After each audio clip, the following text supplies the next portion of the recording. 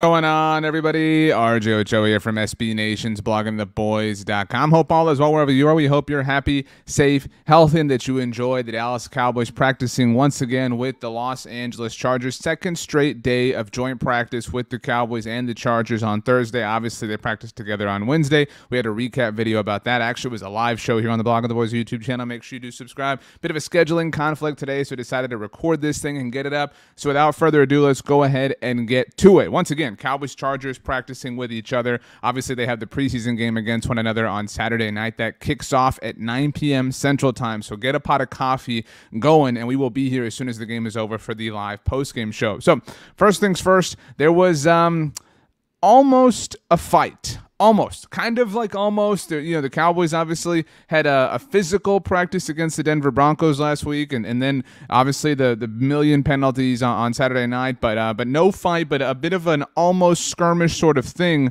that, you know, thankfully didn't develop into much. But watch Terrence Steele here. He's the subject.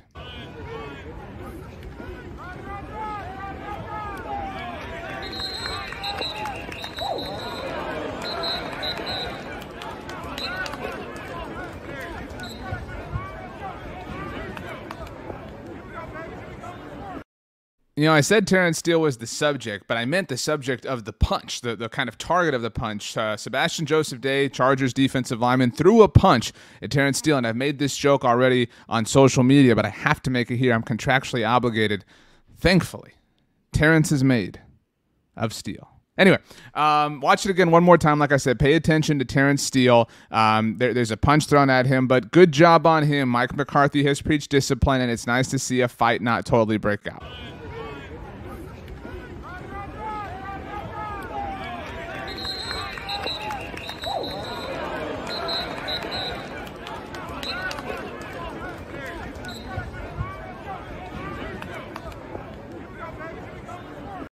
Good to see. Kudos to Terrence Steele, like I said, holding to his discipline. Better day offensively, the Dallas Cowboys. And look, this is the time of year, and we've had some comments kind of mention this, where you can find a clip to prove anything you want, right? You can find a clip. There's one that the Chargers social account shared of Trayvon Diggs not exactly having a great moment. So you can find a clip of anything you want, say, oh, so-and-so sucks, so-and-so's trash, so-and-so's going off, look at this catch, look at this miss, whatever. It's the way it is. And that's why you can't take anything that you see or hear this time of year totally seriously. We've been talking about from day one. You can take what you hear, you can take what you see, we can take all of it together, and we can contextually apply it to the way we are approaching looking at this roster, looking at this team, defining what our expectations are, et cetera, et cetera.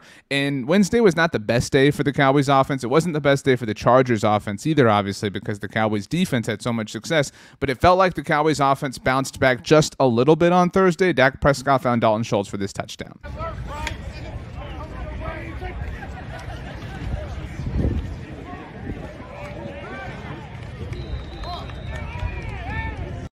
You know, it's the time of year where people are kind of getting ready to have their fantasy drafts. I know, you know, in the leagues I'm in, my league of record, I'm reigning champion, no big deal. Only 3-time champion. Again, no big deal. Seriously, stop complimenting me. I won't take it. Again, I'm the only 3-time champion. But Dalton Schultz is somebody who's going to catch, you know, that tweet actually came from David Hellman of Fox Sports, and he tweeted this a few weeks ago. Dalton Schultz is going to catch like 100 passes. He's going. I mean, I think we could be looking at a 1,000-yard receiver in Dalton Schultz here in 2022. We could look at somebody who maybe flirts with double-digit touchdowns, and it isn't just that Dalton Schultz is a good player. I'm not trying to take away from that. I think he is a very good player, so obviously a lot of it revolves around and is impacted by his skill set. You have to be good enough to be able to do these sorts of things, but a lot of it is just going to be the opportunity and how there isn't anybody to kind of absorb the opportunity, the availability away from Dalton Schultz the way it was last year. This is the CeeDee Lamb Dalton Schultz show, at least until Michael Gallup gets back, which, by the way, while we are on the subject, Michael Gallup was working out after practice on the field with Dak Prescott running routes.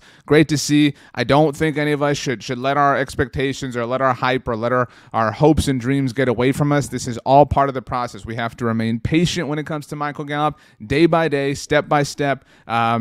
Patience is a virtue. We cannot. We're only going to let ourselves be hurt in the process if we allow our hopes to run away from us. So, but nevertheless, a very good thing to see Michael Gallup getting that work in. But back to Dalton Schultz again. He's going to have an incredibly productive year. So I know we don't focus on fantasy football, and that's not really the point this was set out to make. But Dalton Schultz is going to have a very productive year for the Dallas Cowboys in all likelihood. So just keep that in mind.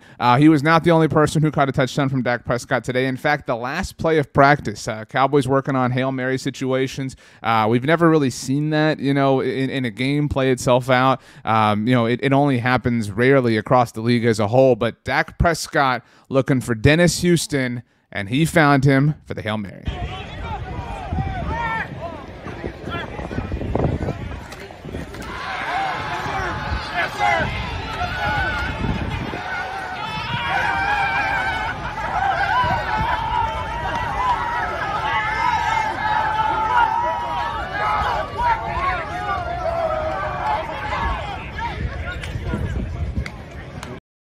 Good for Dennis Houston. I'm a Houston Astros fan, so it's nice to see Cowboys fans yeah, go Houston. I know that's low-hanging fruit, but whatever. I got to take it. I want you to watch it one more time. Great job, great catch, great moment. Watch Dennis Houston afterwards. Not the best punch. Thankfully, Brian Anger is back and ready for another season with the Cowboys.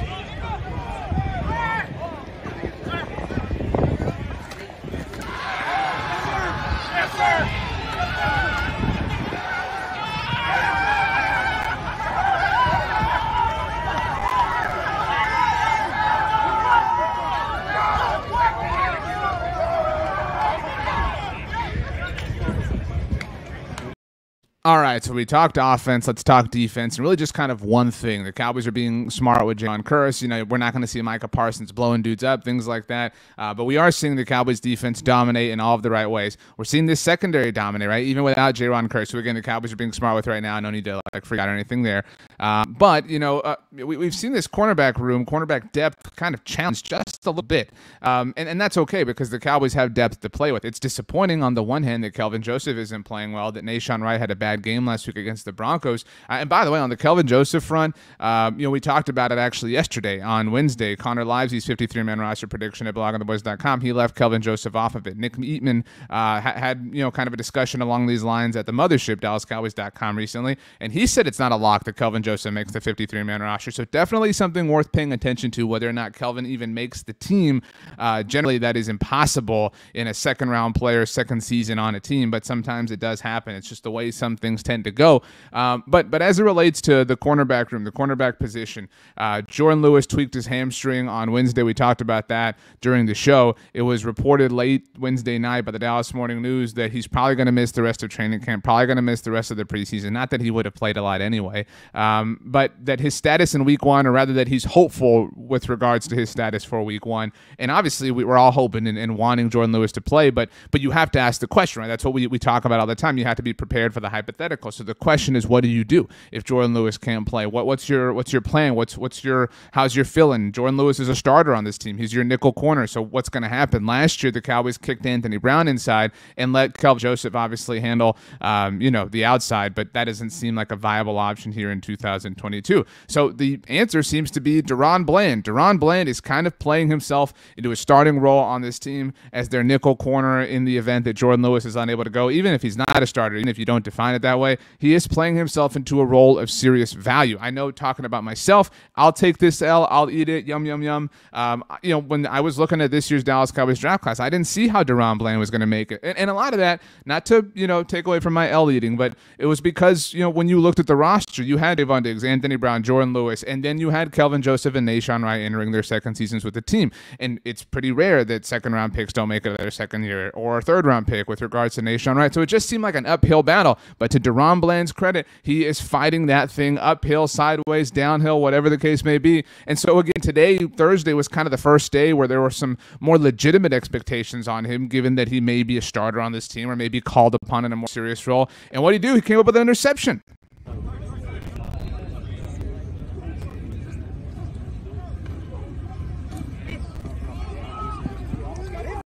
Now, kind of like we talked about with the Diggs thing, like you can find a play that makes one player look good, one player look bad. I'm not trying to sit here and say that DaRon Bland was just completely and totally on fire, but that was reportedly not his only interception of the day. The point is that DaRon Bland is playing very well, and not just against the Chargers. He played very well last week against the Broncos. It's preseason, it's camp. That layer of context is necessary, but it's really nice to see. So kudos to the Cowboys scouting department. Kudos to the Cowboys coaching staff for finding him, for drafting him, for developing him, again, with the lens of context that we're only here in the second half of August, the beginning of the second half of August. And so it's fair to be really excited about DaRon Bland, especially if the Cowboys do have to rely on somebody else. It's exciting that they have found that one of their own products, somebody who's rising and growing in their system, in their, within their locker room, et cetera, et cetera. So that's good to see. Shout out to DaRon Bland. But shout out to you. Thanks for hanging out here on our recap video for the second Cowboys-Chargers joint practice. That is it as far as joint practices are concerned. Man, I had to almost scream. That was a weird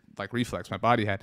But they will have a preseason game on Saturday night. As mentioned, that game, like I said, starts at 9 p.m. Central Standard Time, 10 p.m. Eastern, 7 p.m. Pacific, and it will be about 3 hours. So we'll be here for the live show, burning that midnight oil. All right, let's have a good time. Make sure you subscribe here to the Blog on the Boys YouTube channel so you don't miss anything that we're doing. My name is RJ Ochoa. You can follow me on Twitter or Instagram at RJ Ochoa. You can follow me on TikTok, RJ.Ochoa. If you want to send me an email, you can, rj.ochoa@sbnation.com. You can always leave a comment here if you'd rather just stick on YouTube after you subscribed and like this video, by the way, and we'll get to those also. But for now, we bid you adieu, and we will see you tomorrow on Friday. Let's have a good day, everybody. We love you all.